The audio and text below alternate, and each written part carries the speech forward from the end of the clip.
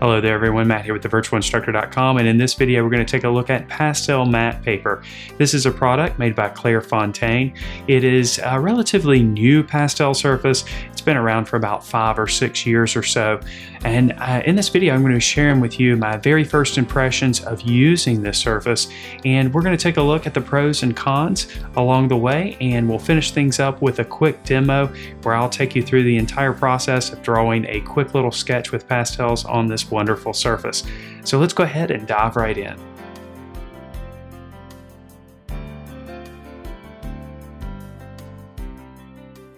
All right, now here's a look at a pad of Pastelmat paper.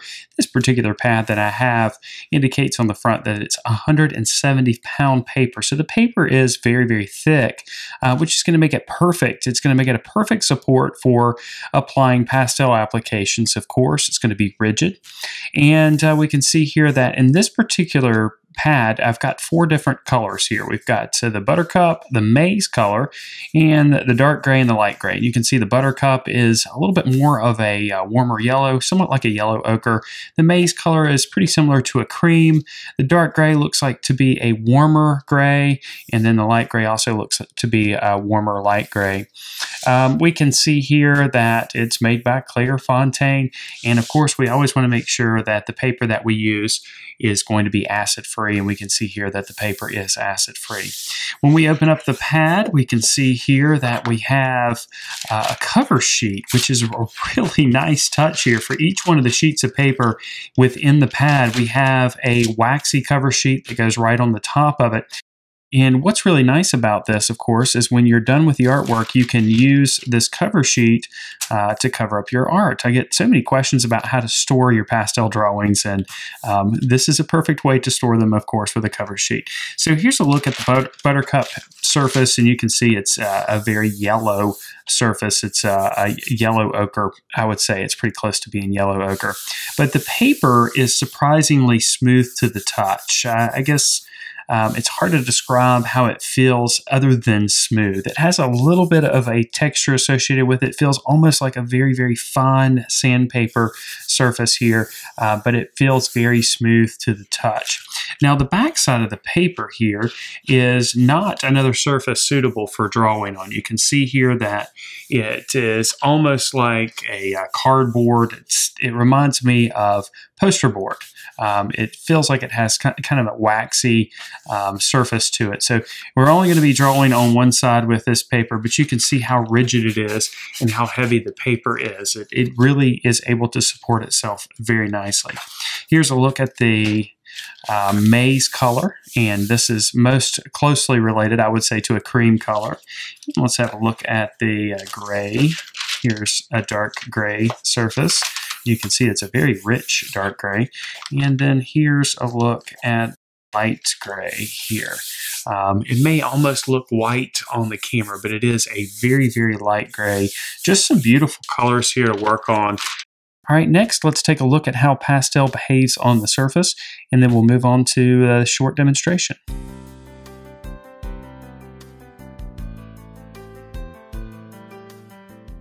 All right, we're going to look at basically 3 different aspects of the paper here real quickly. The first thing I want to test is how easy it is actually to layer the pastels on the surface. So I'm just going to start here with a darker red, and I'm just going to create a small little square right here, and then we'll just start layering some colors on the surface. We'll start with this dark red, and you can see immediately that the color is easily spread over the surface. I'm not getting a whole lot of resistance.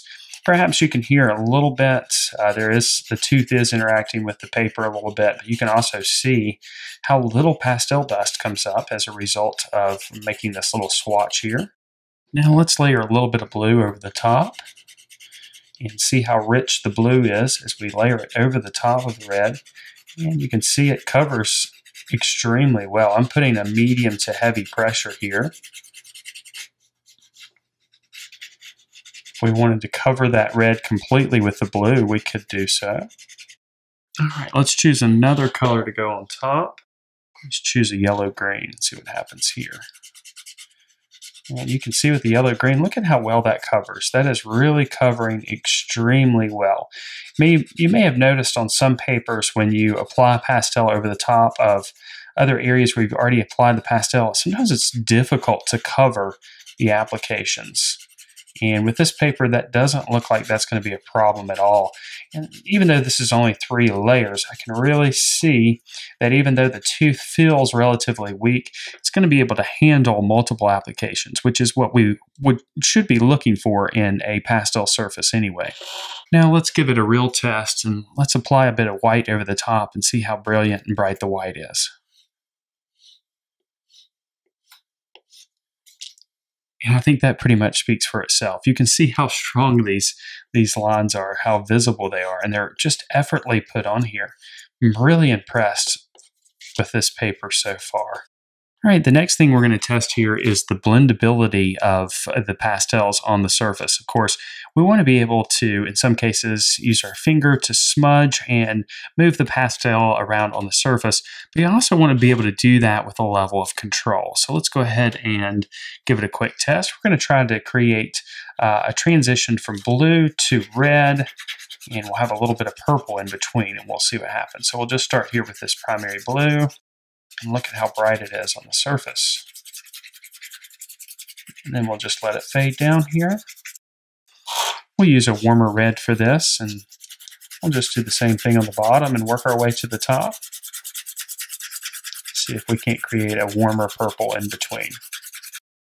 And just by layering the colors on top of each other, we're getting kind of a little bit of a transition there. We're seeing a little bit of the purple showing through there, just naturally with a little bit of optical color mixing. All right, now let's do a little bit of blending with our finger. Let's see if we can't create a smoother transition. And it's a little bit difficult to blend and move the pastel around on the surface, but that may be something that you want. Let's see here, I'm putting quite a bit of pressure on my finger to try to blend those transitions. Let's add a little bit more pastel over the top. So it looks like you're gonna have quite a bit of control over the blending here if you like to blend with your fingers.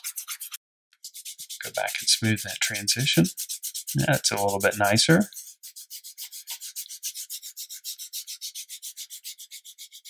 Go vertically. They're not too bad. We do have, like I mentioned before, a high level of control over the blending. It doesn't feel like the pastel's wanting to fly all over the place. It actually feels like it's wanting to stay in place, but you can see with a little bit of blending and with a little bit of vigorous blending with my finger, we were able to create a smooth transition from blue to red with a little bit of purple in between. All right, next we're going to take a look at how water interacts with the pastel on the surface. Since this paper is a little bit more rigid and a little bit heavier, I feel like it's going to really perform well with a bit of water. Of course, we can add a bit of water to the pastel and thin it out and create some more painterly effects.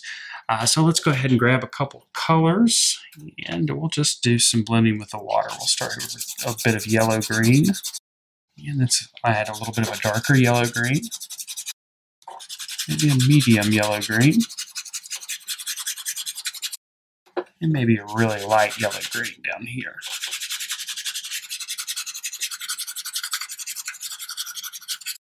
And we'll grab a little bit of water with a brush.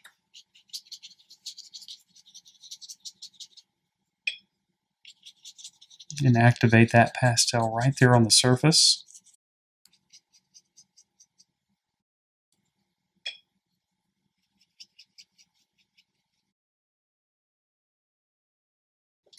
All right, so we'll let that dry up, and then once it's dry, we'll go back over the top of it with some pastel applications. So after we've allowed this area to dry completely, about 10 minutes or 15 minutes or so, we can see that the paper is wrinkling very little. There's not much of an effect on the paper, even though I loaded a lot of water on the surface. That's definitely a good feature. Now, let's layer some colors over the top. We'll start here with a little bit of pink. And you can see that covers really nicely right over the top of the green with no problem. A little bit more of a brighter pink here. And maybe a little bit of blue.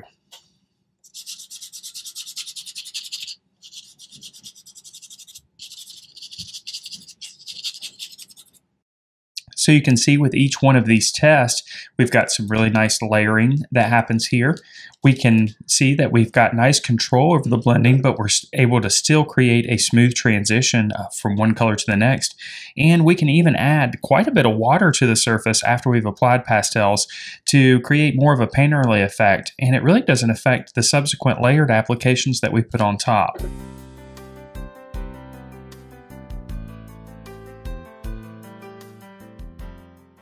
Okay, so we're going to take a look at how pastel matte paper behaves. I'm going to do a loose sketch of an apple, and for whatever reason, I love drawing apples when I'm testing out new products, or products that are new to me anyway, whether they be colored pencils, pastels, whatever they may be. And in this case, this surface is brand new to me, pastel matte. I know it's been around for a little bit of time, but it's still relatively kind of new. So I've had a couple of questions about it, and I'm excited to dive in and take a look and see how it behaves. And we're going to draw an apple. So let's go ahead and get started. I'm just going to grab a red here, and I'm going to start by just making the basic shape of the apple. And this is going to be my first impressions of the surface and how it behaves. And I'm going to try to keep this drawing pretty nice and loose here. And I'm going to start with light, loose marks here, just trying to get the basic shape of the apple in place. We'll let it be kind of larger here.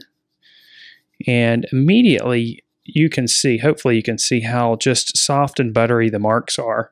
They definitely feel buttery as I'm making these marks. They feel nice and soft and very controlled. The paper surface feels very velvety. It's got a nice feel to it. It feels almost like I'm making brush strokes with the pastels, which that is, that's a lot of times that's kind of what we're doing here with pastels anyway. We are kind of creating somewhat of a painting here. A lot of times pastel images are referred to as paintings, even though the process is applying a dry medium to a dry surface, but the end result is very similar to a painting, so a lot of times it gets called a painting process. Now you can see here I'm keeping things relatively loose, and this red I'm adding here is pretty electric, but we're going to just add a series of colors to the surface and slowly bring things to a more representational color, but you can see how much it's popping off of that gray background. So let's go ahead and define some of the lighter yellow greens that are going to be in place. I'm just going to start with this really light yellow green. This is going to feel very electric too, but we're just going to go ahead and put down some of the colors here initially, and then we'll start working them darker and lighter. You can see the beautiful strokes and marks that we get here with this paper already. It's nice and buttery. I can't think of a better term to call it other than buttery at this point, but as we go through the process, I'm sure I'll come up with more creative words to use other than buttery. But it is just really, you have a real sense of control here. And another thing that I'm noticing here with this paper right off the bat is there's not a lot of pastel dust that's coming off the surface. We're putting these marks on using the side of the pastel, and there's just not a whole lot of it's flying off. In fact, if I even go down there and blow it a little bit, there's really not much of an effect. There's really not much of a change that happens there, which is going to be really nice for some folks. They're going to really like that. All right, let's go to a little bit of a deeper or darker red here, and I'm using Rembrandt pastels for this drawing. These are my favorites, but everybody has their favorites and the ones that they like, and not everybody's going to enjoy these types of pastels. They're a little bit pricey. And speaking of pricey, this paper is a bit pricey as well. But we're going to see how much it's worth, or how much it's going to help your drawing with pastels, if you haven't had a chance to use it yet. But the colors are really layering nicely here. I'm able to put this color right on top, and it just really feels like painting, more so than working on the surface that I normally work on. And normally when I'm creating a pastel image, I like to work on Canson Mitant's pastel paper. That paper has two different surfaces obviously. But one surface has a heavier tooth or texture associated with it, and another side of the paper has a little bit of a smoother surface. And this paper, of course, only has one workable side. It is like a mat. It is, just as the name implies, it is a mat. You have one side to work on. All right, so there's lots of details in the reference that I'm working from. There's a little bit of a graininess that happens here and there. There's, of course, texture that happens on the apple, which is what we would expect to happen on an apple. But since this is kind of a looser drawing, more so of a painting, I'm going to leave some of those details out. Now let's go ahead and start adding some darker tones. And I'm actually going to use a little bit of a purple for this. We'll see how that works. We use a little bit of purple. We use some greens in some areas. I'm just going to bring down that purple in some of the areas where the reds are getting a little bit darker. And our light source is originating from the upper left-hand corner. And this is going to produce some highlights right up here on this portion of the apple, just subtle ones, but a real strong highlight right here, and kind of a secondary highlight right there as well. So we'll go ahead and start pushing some of these darker tones with this purple. And this purple is just going to add a little bit of punch, a little bit of life here, a little bit of color, and that's what we're after here. So we're not copying the photo reference exactly, of course. We'll bring some of that purple over here. We're going to allow our reference to be a reference, and we're going to use it to basically evaluate the values and give us some hints of information about the color. So again, even with a few different colors on the surface, it still is not very powdery. It's pretty cool. All right, let's go ahead and start doing some of the darker yellows and things that happen down there. I said I was going to use a little bit of green. Let's start with this kind of brownish green color down here. This will give us some darker values, but stay within that color family that we're after. And you can see I'm not really getting overly detailed with the colors that I'm adding here. We're going to keep this loose. And you can see I'm letting my marks go outside of the range, or the outside of the outer contours of the apple. We'll clean all that stuff up when we add the background color. So for right now, we can just let those things happen. And you can see here, I'm able to layer the colors really, really easily here on the matte paper, which you can do with the Canson paper as well, but with every paper, there's a limit. There's a point where you have to stop, and you can't really layer any more. And we're going to see if we reach that point with this particular drawing, and just see how many layers that we can get away with. Let's see here. Let's start adding a little bit of a lighter green down here. This is another yellow green, a little bit lighter, and that will contrast with some of the reds, of course. And as we add these colors, slowly the apple will start to pop out here. And hopefully we'll create something that's pretty pleasing to look at. That's the whole point, right? And I'm just grabbing colors and putting them on there as I go. Don't need to overthink things too much. Let's switch over to this one. I think we've already applied this in areas. Yeah, let's see. This is kind of a deeper red. We haven't used this one quite yet, but it's a little bit of a darker red. We'll add some of those darker tones that we need. Go right along the top edge here.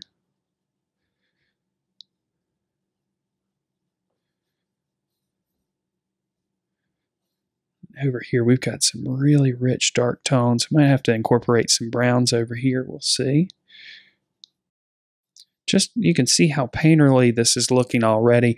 Already my first impressions here is that this paper is going to be really suited for kind of a painterly approach. So if you like to have a lot of control over your pastels, I think this paper is going to give you a lot of control. But it definitely feels... This is a dark brown here. This looks like it's a black, but it's not. This paper definitely is going to give you that control, but it also is really nice for creating that painterly feel in a pastel image, which that is what some people are looking for. And I can't tell you how much this feels like I'm painting. All right, so I'm going to take my finger and do just a little bit of loose smudging here. And you can see the paper is kind of allowing the smudging to be very, very smooth. I feel like I have a whole lot of control over it. I don't feel like I'm necessarily moving the pastel over the surface. Instead, it feels like I'm blending the pastel, just like you would want to happen.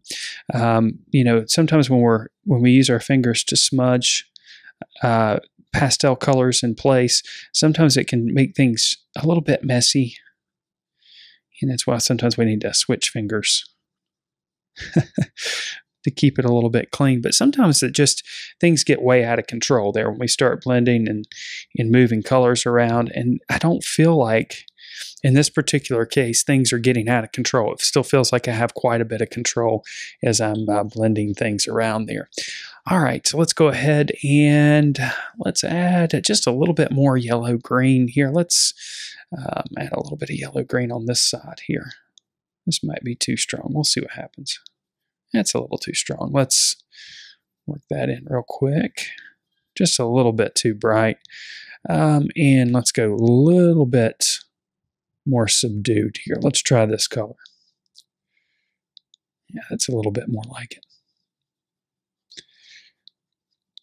And again, I don't want to get too carried away with too many colors and start trying to pull in too many details.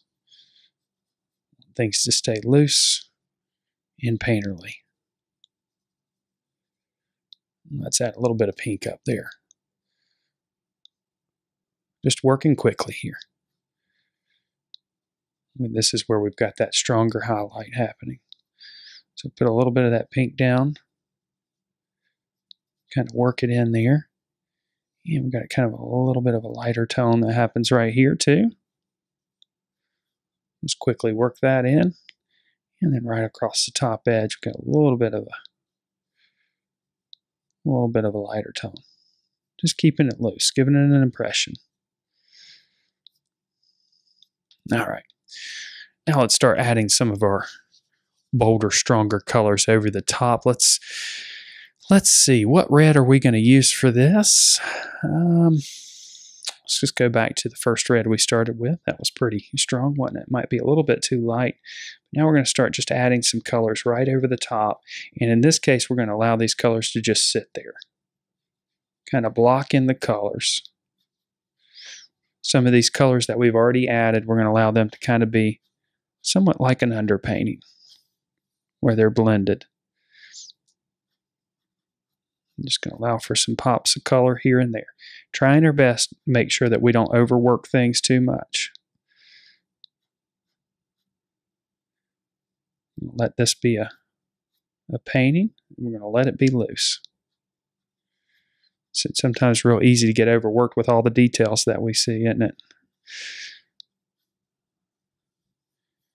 And a lot of times our viewer will fill in all the details for us when they look at it, so we don't have to get too carried away with things.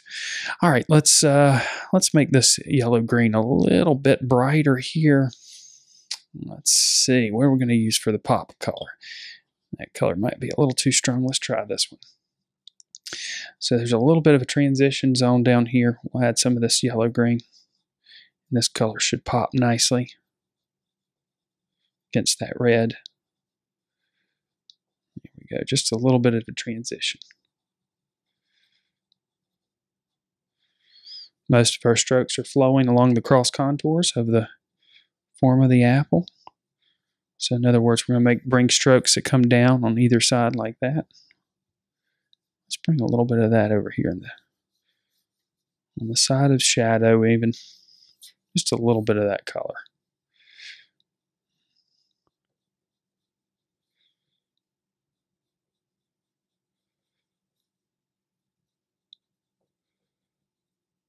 Oh, and it's just going back to it. The paper's so buttery.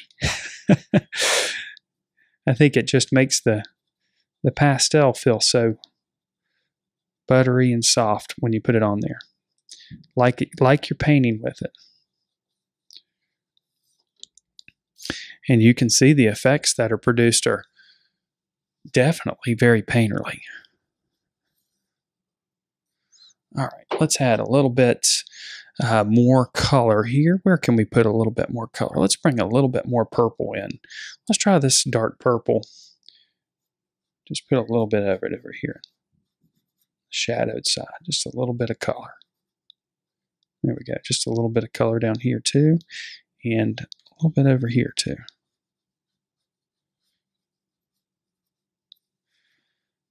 And maybe up here where things are a little bit darker.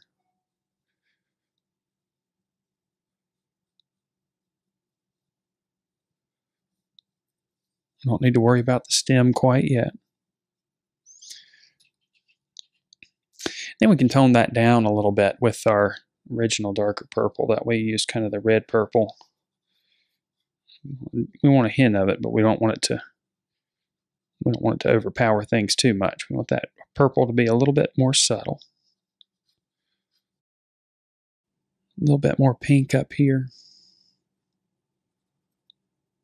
before we add that highlight. Just getting ready for it. And where else do we need some of that pink? I think we already added some right there, but we need a little bit more of it. A little bit more of a shot of it. Just where the light's hitting the top part there. And maybe a little bit right here too.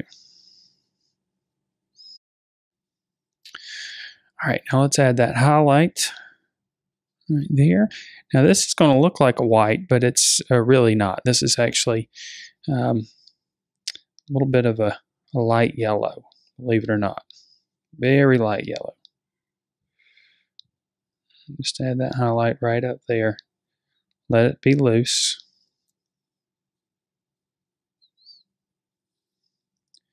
And then there's a subtle one right here in the middle. Make it a little bit lighter up here. A little bit lighter right there. And then let's go back and grab that. We'll grab a real light yellow green and add a little punch of it up there at the top.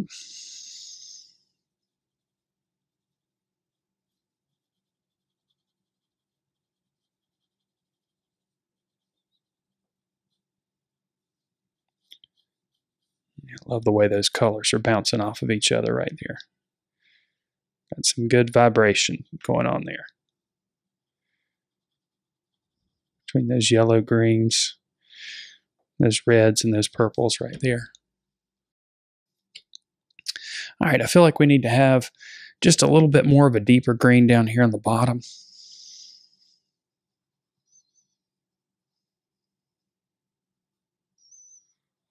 Yeah, just a little bit more vibration. Again, keeping things nice, loose, painterly. All right, let's make that highlight a little bit stronger, this time with some actual white.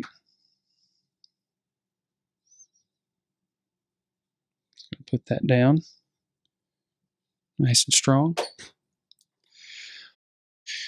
Let's add our stem here before we go on. Start with that dark brown. Just pull up a stem here.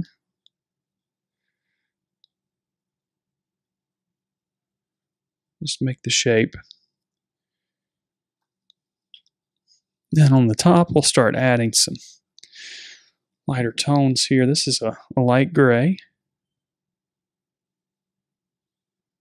Get that light hitting on the left side. And let's add a pop of color right underneath that. Maybe a little bit of blue. Just to give it a little bit of just a little bit of color. Seems strange, doesn't it? A little bit of blue. A little bit of brown on top. We create a more natural black. We'll still let some of that blue show through there, and tone down some of those grays with that brown. There we go.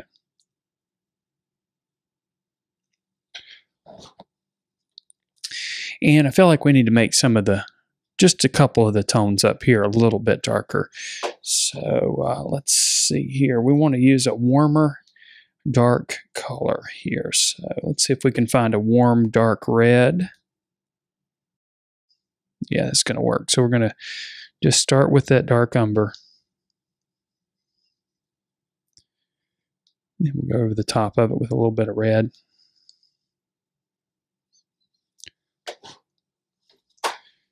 And while we're at it, we'll make some of the shadows down here just a little bit darker. And I tell you what, I'm really enjoying this paper. I think it's helping me actually to loosen up a little bit and be a little bit more painterly with things. All right, now we'll go back over the top with that dark red, and we should get a darker red up here because the colors are going to mix, and it should give us the color that we need. More specifically, the value that we need there, just to make that area up here a little bit darker. Just beautiful what you can get when you layer pastels, and when you're patient about it. I know it might not look like I'm being very patient here since I'm working quickly, but we're just not expecting everything to happen at one time. That's what I mean about working patiently. We're allowing things to happen slowly. Let's make that a little bit brighter. Right here, just a little bit more brighter. A little bit more contrast. And you can see how the shape of the apple right now, doesn't really make a whole lot of sense, but don't let that bother you. In just a minute, we'll clean that up. Let's add a little bit more warmth to the red. We've got some of those cooler reds in place. Let's add a little bit more of a punch here with a little bit of a red orange. We'll see how that works. If we don't like it, we'll cover it up. Just a little bit here and there. We're not going to go crazy with it.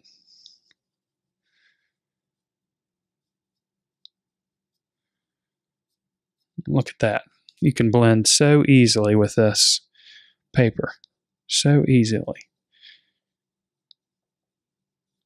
Sometimes you're scared to go in there and touch things because you're going to blend too much. Sometimes if that happens, you're going to mess up some of the areas that you've already worked. But with this, it seems like this paper, it seems like you're able to get multiple layers pretty easily with blending, without being afraid that you're going to mess up what you've already got in place, which is a nice thing to have at your disposal.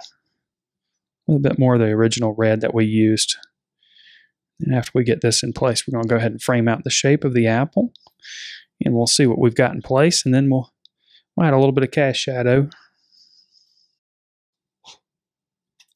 All right, let's frame out what we've got here. It might not look like we've got a really good defined shape of an apple. So as you can see, some of the purple has escaped out here. That's no worries because we're gonna put in just a kind of an off-white background. It might look white, but it's going to be kind of a little bit of a tone, or a little bit of a lighter version of a color. We're going to actually use a lighter version of yellow here, and this is really going to look like we're using white, but it's not completely white. And if you did use white, it wouldn't be the end of the world. It's no big deal. So this is going to be the point where we just frame everything out.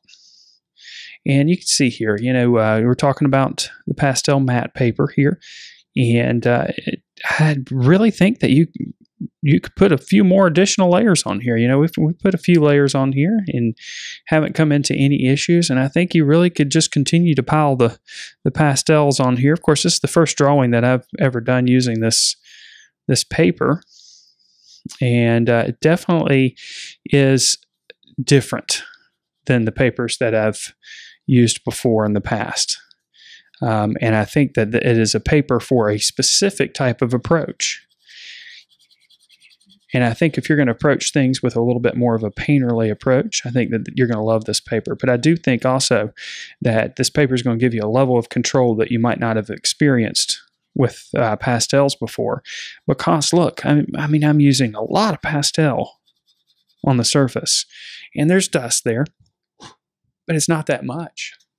So you can imagine the level of control you have when you're applying the pastels. Just all kinds of control that you don't normally get. It feels like this paper tames the pastels to a certain degree.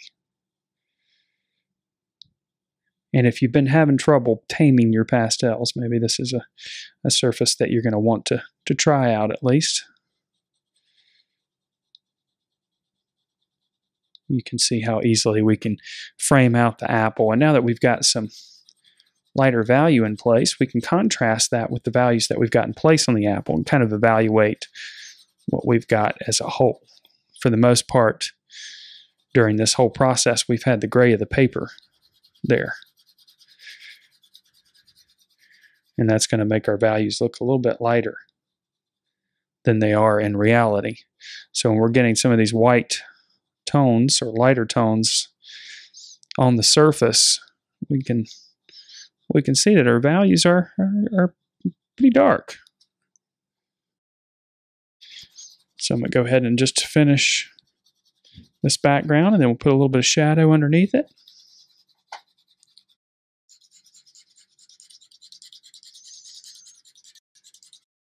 Okay, so I've left enough room here for us to put a little bit of cast shadow down here. Now we want our shadow to be a cooler gray, if possible, so that it can contrast a little bit with what we've got going on in the apple, which is mostly warm colors. So we're going to start here with a bluish gray here, and we're just going to basically frame out where our cast shadow is going to be here.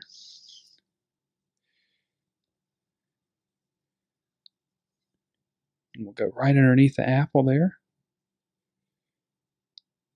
And since our light source is coming from the left side, we're going to have our cast shadow on the right side, right underneath the apple. Then as it transitions into the white that we've added back there, we're just going to use our finger and kind of ease that transition. Because that's what happens to shadows as they extend out and they lose intensity. Let's go in there with another application. Make it a little bit darker, a little bit stronger, closer to the apple. And there we go. There's a quick little pastel sketch using the Pastelmat paper. I really, really love this paper, and I really, really love the painterly effect that it produces. And also the fact that as you're applying the material, it really feels like you're painting. It really gives you that feeling of a paintbrush. I can't describe it really any better than that. It doesn't give you the same kind of feel that you get from more heavier textured or papers that have a little bit of a heavier tooth associated with it. This paper is definitely softer, and you can feel it right from the start, right from your first marks, and it carries over. Even though we put additional layers over there, with each layer, it still had that soft, buttery feel. It's a little bit of a pricey paper, but it's definitely going to be a part of the papers that I use moving forward for my pastel drawings, especially the ones where I need a little bit added control, or the ones that I want to create more of a looser painterly feel. I know those things kind of seem a little bit contradictory, but this surface definitely provides an interesting pastel painting experience. Now let's wrap things up by taking a look at the pros and cons. First, for the pros. Pastelmat paper layers easily. It also blends easily as well. Well, it blends with a little bit of force, but it gives you a lot of control over that blending. And part of that is because there's less dust that is released by the paper. It also works well with water because it's so rigid and doesn't wrinkle. It is expensive, however, and there is only one side of the paper that you can work on. And from what I can tell, there's less colors available compared to other manufacturers that are out there. If you enjoyed this video, then I know that you'll love some of the other pastel instructional videos that we've posted here on YouTube. You can check them out right now by clicking on the link on your screen. If you're new to this channel, I encourage you to subscribe so you can get access to all of the new videos that we post here in the future. And if you want to check out 3 of our course videos, which includes videos and ebooks for free, just click on the link in the description below this video. Thank you so much for watching, and I look forward to seeing you in the next video.